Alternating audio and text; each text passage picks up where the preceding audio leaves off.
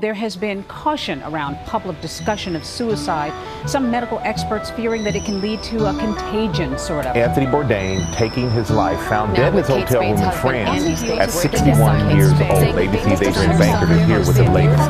Good morning, ABC. Yes, Michael, it's a huge... Can we talk about something serious? Alright. Did you guys hear about this Anthony Bourdain and Kate Spade thing? Yeah, they both committed suicide in the same week. I'll tell you my story.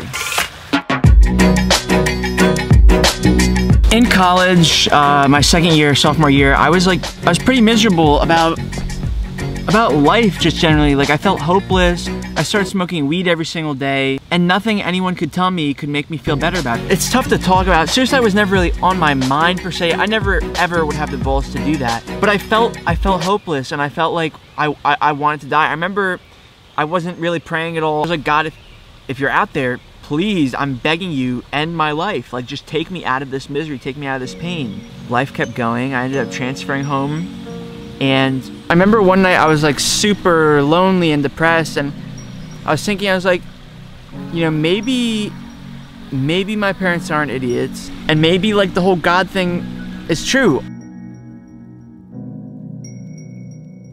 All my friends tell me there's no such thing as God. Everyone on TV acts like, you know, you're an idiot if you believe in God. And I remember I was like, well, I'm following what they're saying, and it's not working. I'm feeling anxious, I'm feeling miserable, I'm feeling depressed, I'm feeling hopeless. So the only other option at this point is to really try the God thing.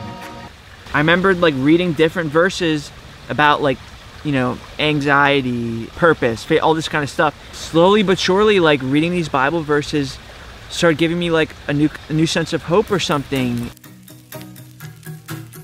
I prayed, I was like, God, if you're really there, please, I don't want anything other than just for you to take the anxiety away from me. If you really love me, if you're really out there, just take the anxiety from me. I just want to feel better.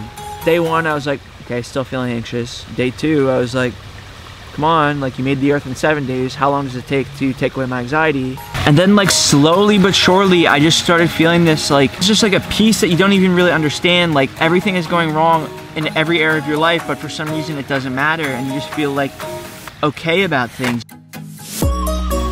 Part of me would be like, you know, it could just be coincidence. Maybe I'm just feeling better about stuff because other things are going better.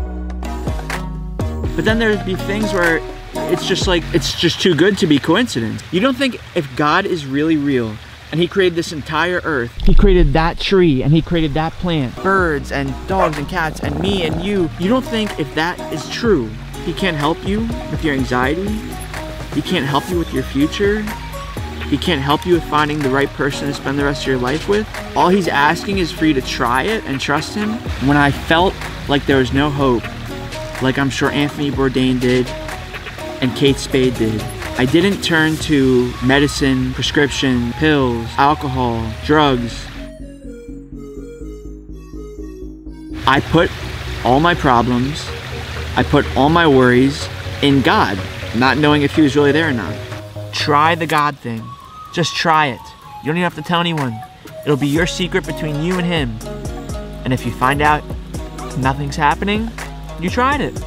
Ask him any little thing. If your toe is hurting, tell him your toe is hurting. If you're anxious about your job, your career, your boyfriend, your girlfriend, you don't have any friends, you can't quit smoking cigarettes, drinking alcohol, you feel crappy about the way you look, feel hopeless, anxious, miserable, depressed, ask him, tell him. He wants to help you. I'm telling you. Just try it.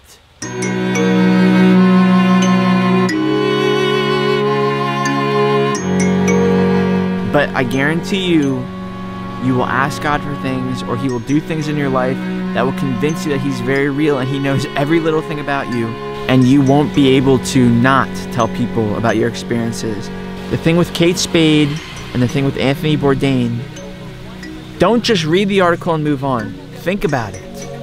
What's going on? They had all the money, they had all the fame, they had all the notoriety, and they still committed suicide? Something's going on. Try the God thing.